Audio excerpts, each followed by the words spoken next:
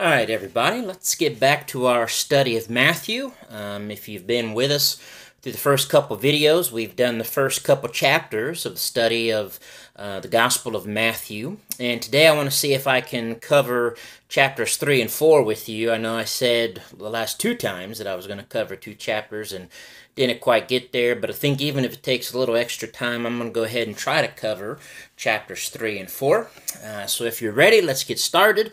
Hopefully you have a Bible available. If not, then just listen along and let's be encouraged. Let's learn and grow in our faith and understanding and love and the hope we have in Jesus as our Savior. In Matthew chapter 1, remember we started Matthew showing us the genealogy of Jesus, showing that he descended from Abraham and David. We then looked at the birth of Jesus, Jesus being born of a virgin whose mother was Mary. And so we saw that prophecy fulfilled of the virgin birth. Then in chapter 2, we had the visit of the wise men. And then in the chapter 2, actually, we had 4 more prophecies fulfilled surrounding Jesus and what took place around or after, rather, the birth of Jesus. And so we had, so far, in Matthew, we've seen a total of 5 prophecies fulfilled by Jesus.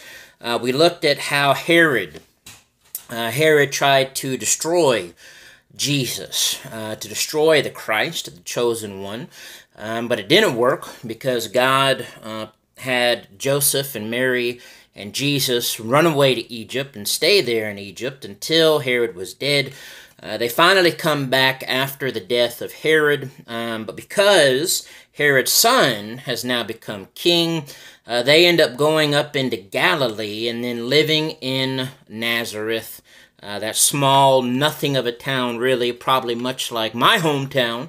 I'm from Trenton, Florida. I'm from a one traffic light town. Love that town to death. To me, that town is wonderful. I mean, that's my home, but, you know, on the grand map of the world, it's really not much to talk about in many people's eyes, and that's Nazareth. Nazareth was not much to talk about.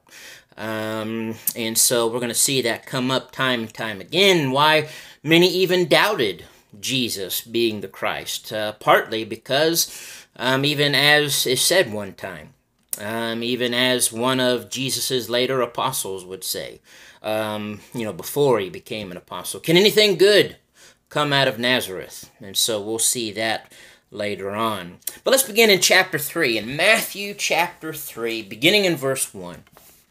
Here Matthew shows John the Baptist, who came ahead of Jesus to prepare the way of Jesus. And we see that John the Baptist was a chosen messenger, the chosen messenger to prepare the way of Jesus. And that's how Matthew begins his talk about John the Baptist when he says that in those days John the Baptist came preaching in the wilderness of Judea. And so John was there. He was out in the wilderness. He was not in the towns, not in public places. He rather stayed out in the wilderness.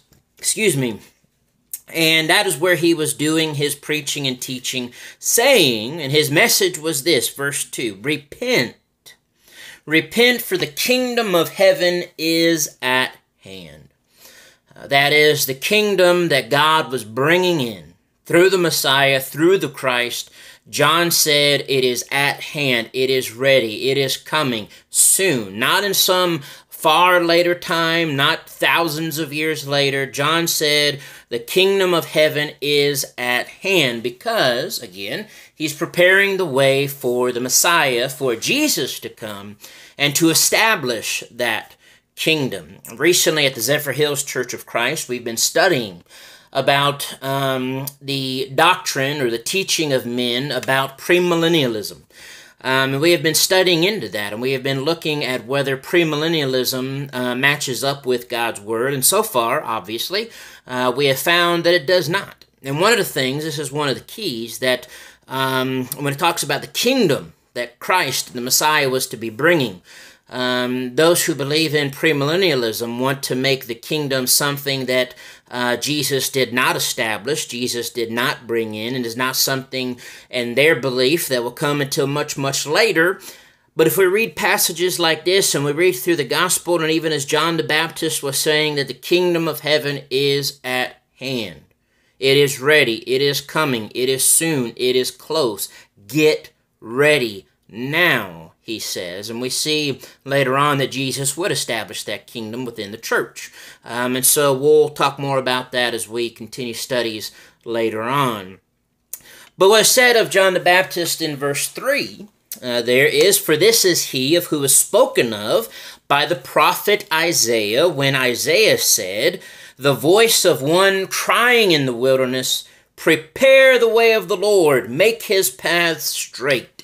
That is prophecy number 6 that is fulfilled here in the lifetime of Jesus. Now, yes, this prophecy is fulfilled by John the Baptist, but it is in reference to the work and life and the coming of Jesus, the Messiah, and Christ. And so that is one more prophecy that Matthew shows fulfilled, that of John the Baptist being the one to come prepare the way, the one who would come in the spirit of Elijah. And I'm going to tell you now, this is getting ahead of ourselves a little bit, that the Gospels point out, or Jesus will show, that John the Baptist was also the one prophesied to be Elijah coming.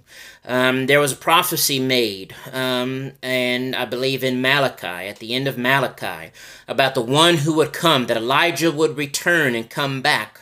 But it wasn't literally Elijah coming, but rather John the Baptist is the one who fulfilled that prophecy, as Jesus himself will later say. Now let's look at what is said about John the Baptist, beginning in verse 4. "Now John wore a garment of camel's hair and a leather belt around his waist, and his food," get this, "it was locusts and wild honey." No thanks. I am on a diet myself, or at least a life change. I'm trying to eat healthy. Honey I could do, but locusts, not so much. I guess unless I could take the locusts and blend them up in a shake, which that sounds pretty disgusting, but nevertheless, I'm going to pass on that. But John the Baptist, out in the wilderness, he ain't dressed fancy. He's not eating fancy. He's a man, if you will, of basic, minimal means. Nothing to show. There's nothing to show off. Nothing fancy about him. Very simplistic life. And so he is keeping it simple and keeping it real with the people out in the wilderness as they come to him, which we are told in verse 5, that then Jerusalem and all Judea and all the region about the Jordan River were going out to John, and they were baptized by him in the river Jordan, confessing their sins. And so, as we're told, John was out there preaching about repenting, for the kingdom of heaven is at hand. And many people were coming to John the Baptist and were confessing their sins, repenting of their sins. And we are told in another gospel that this baptism that John was performing, that when people were coming and confessing their sins, repenting of their sins, and being baptized in John's baptism, was a means of forgiveness at this time. Now, Matthew doesn't point that out, but there in another gospel it is pointed out. It is said that it was for the forgiveness of sins for these people at this time, between the law of Moses and then the cross of Christ. And so we see that played out in John's baptism as well. But verse 7, what happens is as a bunch of people are, coming out to John and they're repenting of their sins, confessing their sins, being baptized. Well, then look who shows up on the scene in verse 7. That he saw many of the Pharisees and the Sadducees, two different groups of the Jews who had some different beliefs and different standards. One of the ones that stuck out the most, of course, is the Sadducees did not believe in the resurrection. And that's just one difference among them, and a very big one. But they came to John's baptism. But John was no dummy.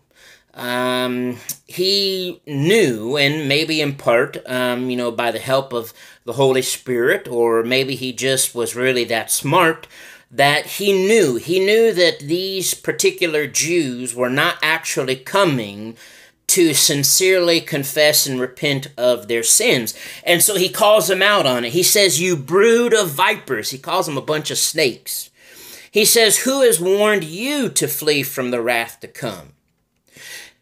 Bear fruit in keeping with repentance," he says. So basically what John is charging them with is their lack of sincerity. He's telling them, don't come here and to be baptized by me, pretending like you're really coming to repent of your sins and change your life, that you really want to change and have forgiveness. No, he says, you've got to prove it, and how you prove it, that you're truly sincere in your repentance, is you bear fruits in keeping with repentance. That means you actually show by your actions, not just in word, not just in saying that you repent, but actually showing by your life, in your actions, that you really are going to change. And so John lays it on them. John says, listen, folks, you need to be sincere in this. This isn't a game. This isn't a joke. You need to come here for the right reasons. He then says to them in verses 9 and 10, he says, "Do not presume to say to yourselves," don't think that you can just say, well, we have Abraham as our father. Big whoop-de-doo. We are descendants of Abraham, and so we get a pass. We're good. We're better than everybody else. We're safe, and we can do whatever we want. No. He says, "For I tell you, God is able from these stones, from a bunch of rocks, to raise up children for Abraham." So basically, John says, don't come here trying to claim, Abraham as your father, and how that somehow gives you a pass, and you don't really have to change your life. Because if that's the case, then God's going to reject you, and he could raise up children for Abraham from a bunch of rocks. And then he says, verse 10, that even now the axe is laid to the root of the trees. Every tree that does not bear good fruit is cut down and thrown into the fire. And so another analogy he gives, another picture of a tree, that God is looking for trees to bear fruit. What fruit? Fruits of righteousness. And John basically flat out says, God is going to accept those trees that bear fruit, but the trees that do not bear fruits of righteousness, the trees that do not repent and change their lives and live in the righteousness of God, are going to be cut down and destroyed. He then says in verse 11, "I baptize you with water for repentance, but the one, he who is coming after me, is mightier than I, whose sandals I am not worthy to carry," he says. He, that is the one coming, that is Jesus, the Messiah, the Christ, will baptize you with the Holy Spirit and fire. And that is something we see fulfilled, to jump ahead again, on the day of Pentecost, when the apostles would literally be baptized with the Holy Spirit, and the Holy Spirit coming upon them, tongues as of fire above them. And so that is something that John said was going to happen. He then says again in verse 12 that his winnowing fork, that is of the Messiah, of Jesus, his winnowing fork is in his hand, and he will clear his threshing floor and gather his wheat into the barn, but the chaff he will burn with unquenchable fire. That is the fruit, or rather, in this case, the wheat.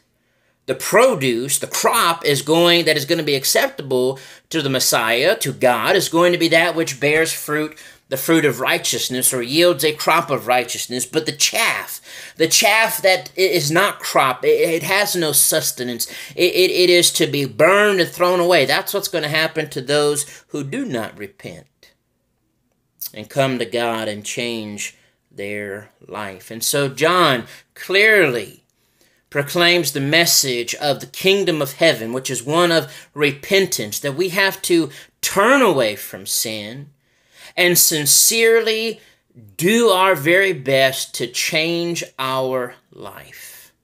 Because we can't expect to receive the grace of God if we don't really change our way of living. That's not how the grace of God works.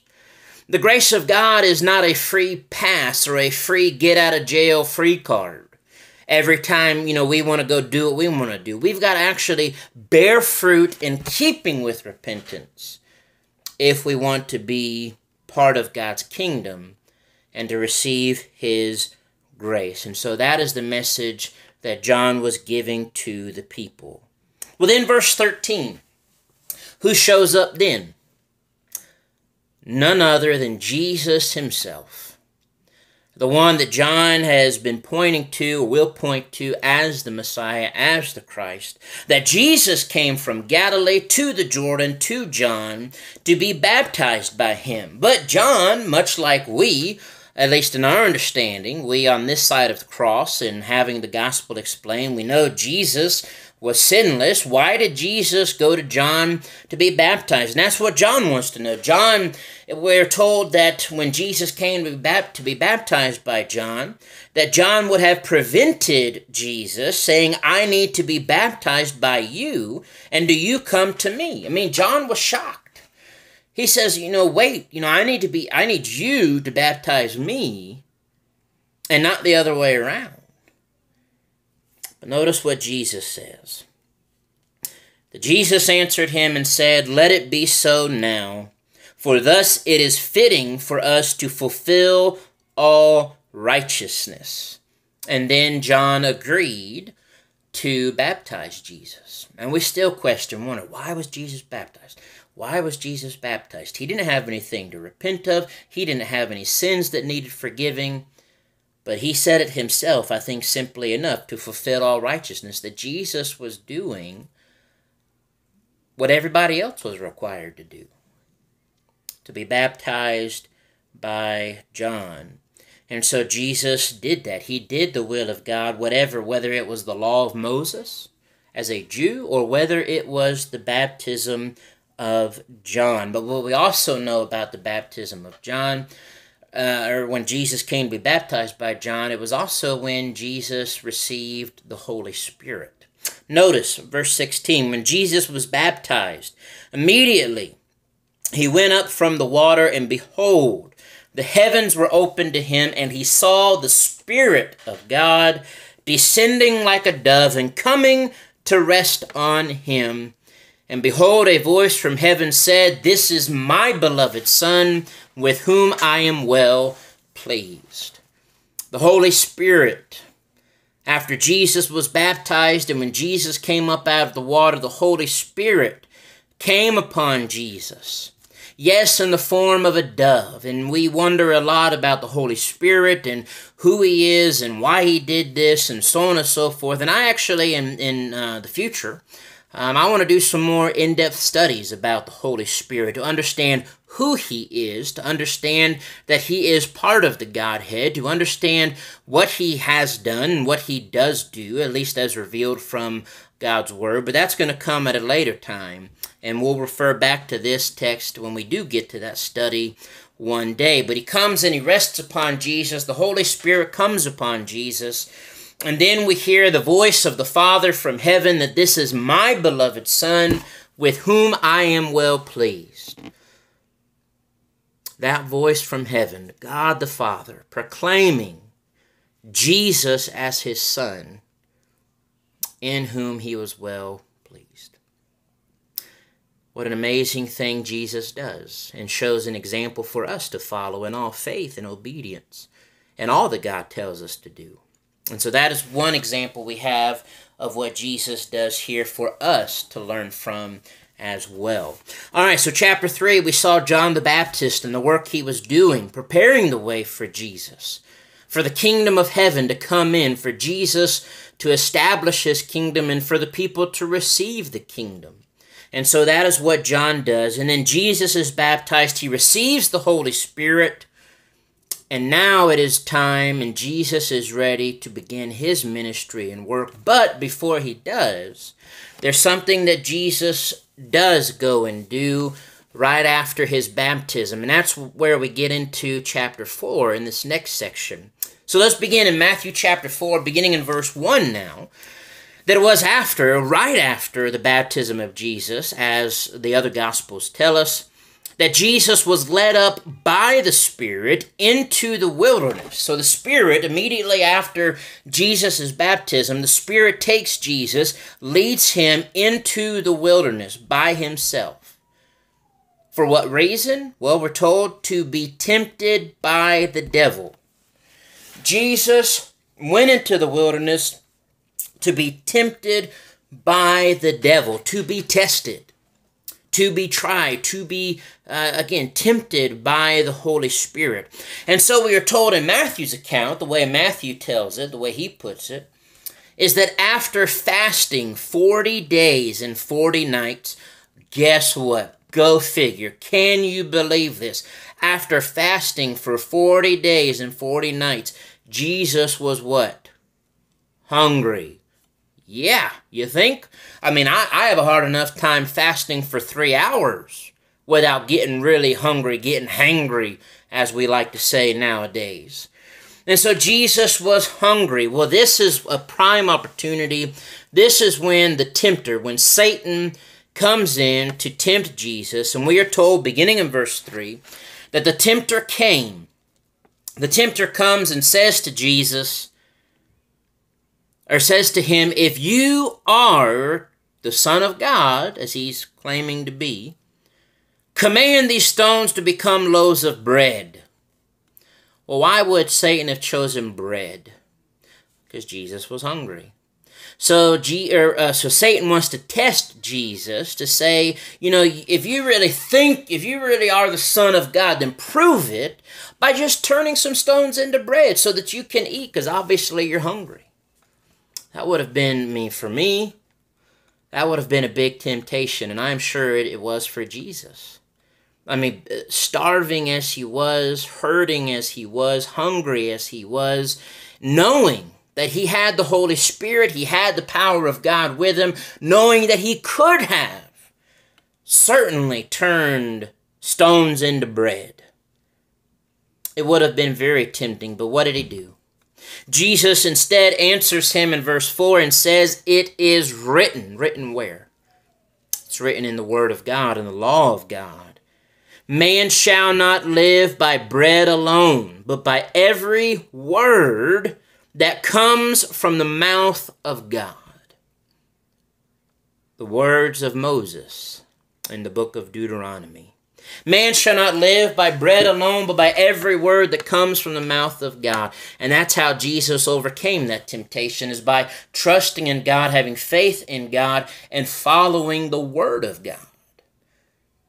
And he was combating and counteracting Satan with the Word of God. Well then, next, okay, that didn't work, so the devil takes him into the holy city and sets him on the pinnacle of the temple and said to him, if you are the Son of God, then throw yourself down, for it is written, he will command his angels concerning you, and on their hands they will bear you up, lest you strike your foot against a stone. Well now that trickster, much as he did, well, he didn't really do that in the very beginning in the garden.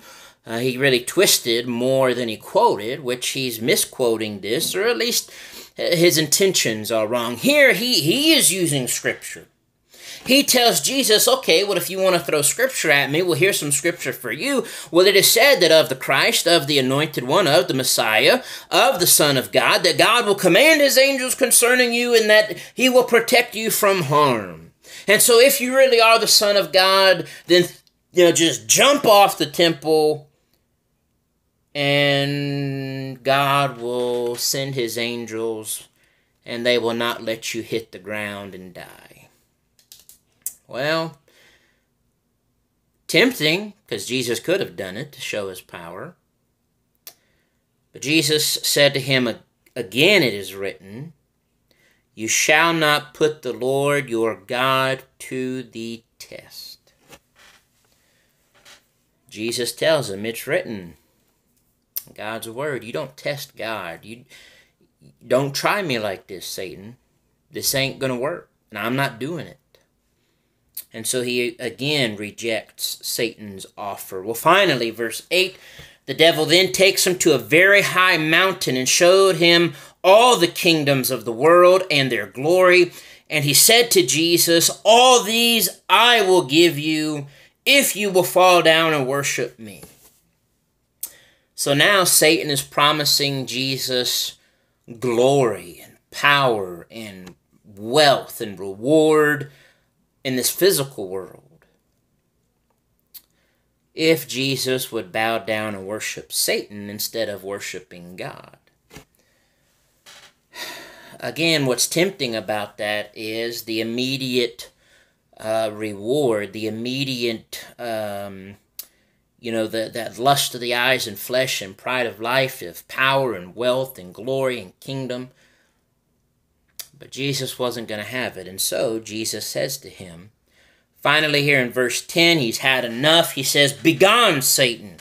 For it is written, again Jesus turns to the Word of God, you shall worship the Lord your God, and him only shall you serve. Only God. Not going to worship Satan, not going to worship idols, not going to worship anybody else but God.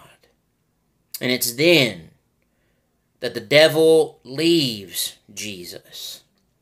And actually what we're told in another gospel, in the account of this, is that the devil didn't just leave Jesus alone.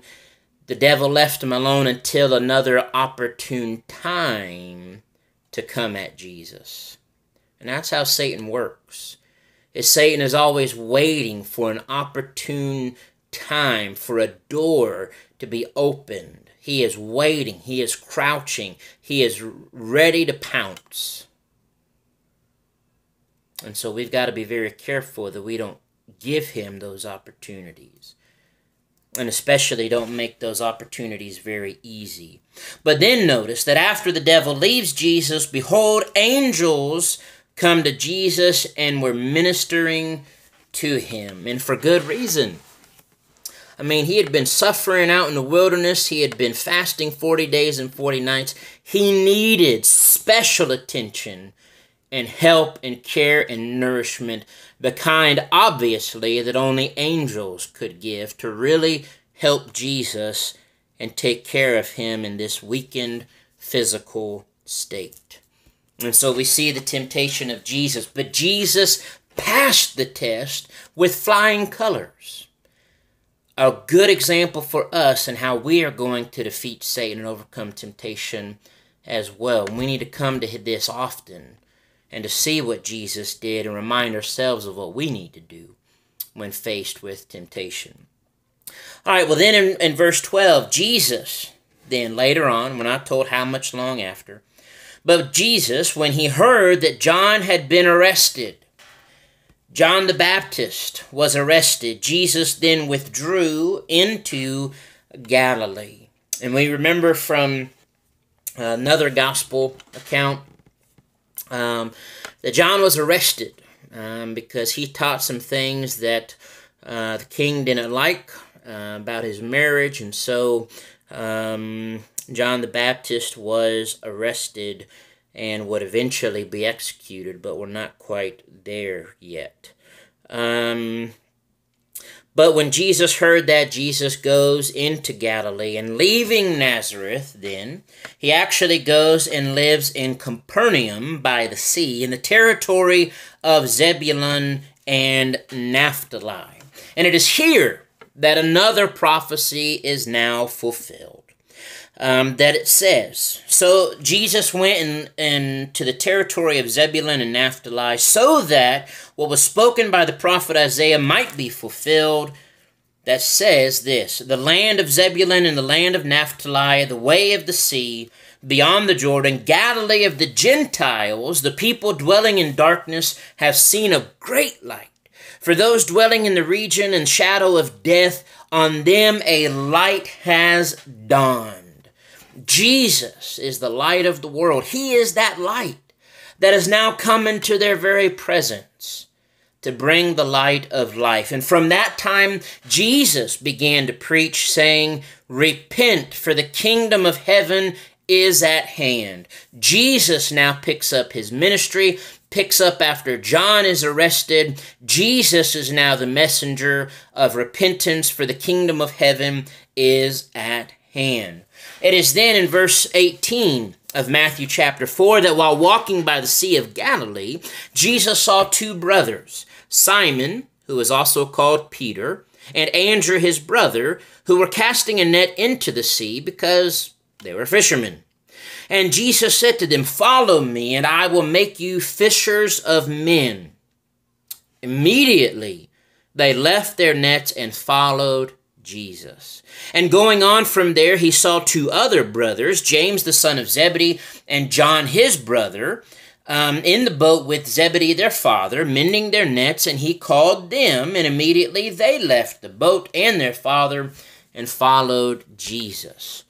And so here we have, at least as recorded for us, the first four disciples that Jesus specifically chose to come and follow him, all being fishermen, with the intent, as he told Peter and Andrew, that Jesus was going to turn these fishermen into fishers of men. He was going to turn them into spiritual fishers, workers for the kingdom of heaven. Well, then, in the final part of chapter 4, we are told, beginning in verse 23, that Jesus went throughout all Galilee, teaching in their synagogues and proclaiming the gospel, the good news of the kingdom. And not only was he teaching and proclaiming the gospel, he was then healing every disease and every affliction among the people. Jesus began performing miracles by the power of the Holy Spirit in him. Jesus was working great wonders and miracles, and at this time healing every disease and every affliction among the people. And so, rightly so, the fame of Jesus spread throughout all Syria, and they brought Jesus all the sick, those afflicted with various diseases and pains, those even oppressed by demons, epileptics and paralytics, and Jesus healed them all. He healed those who were sick and suffering. He cast out demons. The amazing, wonderful power and grace and love of God. We're not quite there yet. We'll see later on. But why was Jesus performing? Well, Jesus wasn't just doing these miracles out of the goodness of his heart, just because. These miracles were meant, yes, to be a blessing to the people at that time, but more importantly and mostly, they were intended to show the authority of Jesus, to show and to prove that Jesus truly was sent by God, that God is the Father of Jesus, or God the Father is the Father of Jesus, and so that the people could truly believe and have faith that what he was doing, what he was teaching, was true, and that they should follow him as the Messiah in Christ who he was. And so we are told, verse 25, that great crowds began to follow Jesus from Galilee and the Decapolis, and from Jerusalem and Judea, and from beyond the Jordan. And so as Jesus' fame began to spread, more and more people came to follow him, to hear his teachings, to see his miracles. What a blessing that must have been. Well, we're going to go ahead and stop there for today. And tomorrow, Lord willing, if we're given tomorrow, what we're going to do is we're actually going to start in chapter 5 of Matthew, and what we find there is what we call the Sermon on the Mount, and there is a lot going on in the Sermon on the Mount.